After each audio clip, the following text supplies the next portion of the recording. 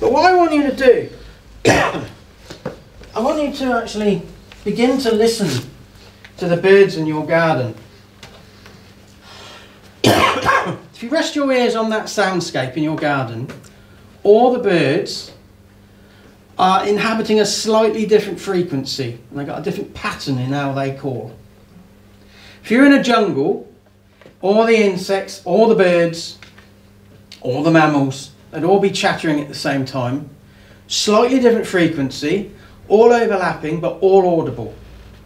If you go to the high street in Swindon or Oxford or any city, we're all chattering at the same time, inhabiting the same frequency, and you can't disseminate anything. So what I want you to do is actually really begin to break sound down in your garden. Now, do you want to do something? Have a wander around with that. What do you think would make that sound?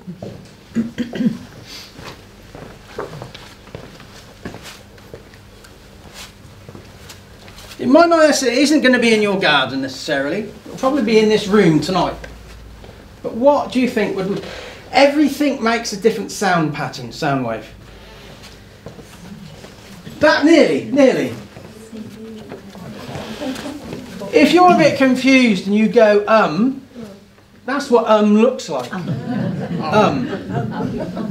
So that's confusion. But when you're in, I took this recording in Oxford City Centre in opposite the War Memorial Gardens at Christchurch. And basically, you visit some traffic lights, you've got a bus going by with its air brakes and a dust cart going by.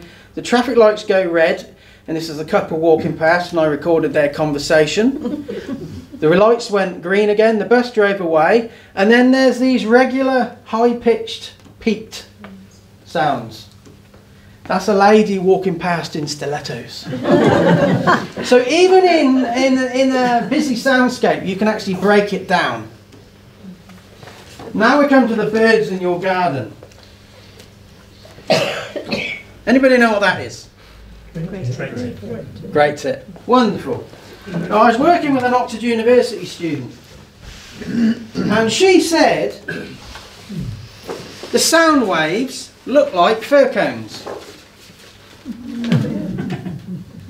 The thing is with the tit family, they have regular calls but regular pauses.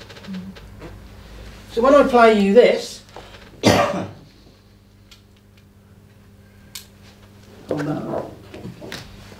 he has to work for his living. You never know. Right, great tip.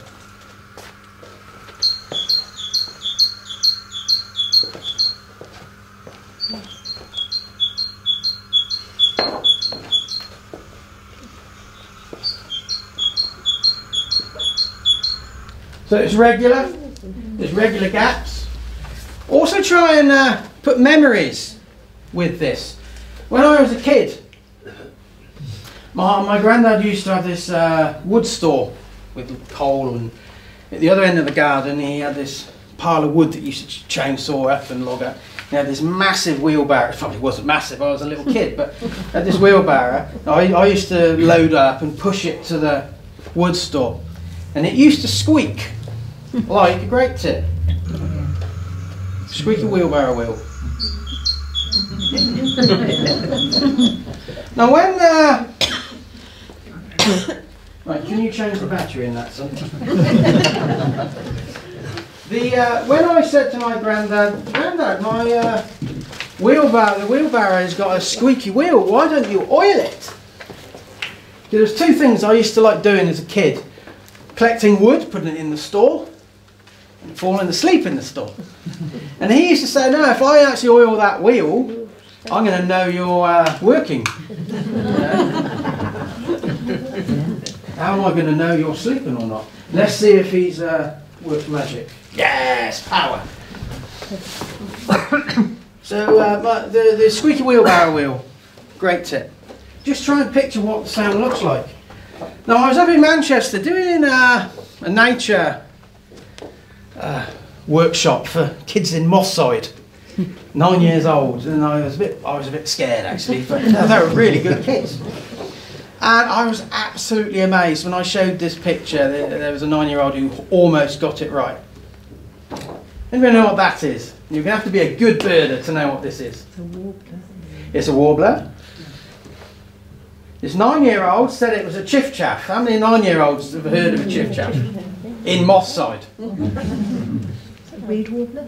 No, it's a wood warbler. Now, a wood warbler's call is very, very... doesn't change. Wood warbler, here you go.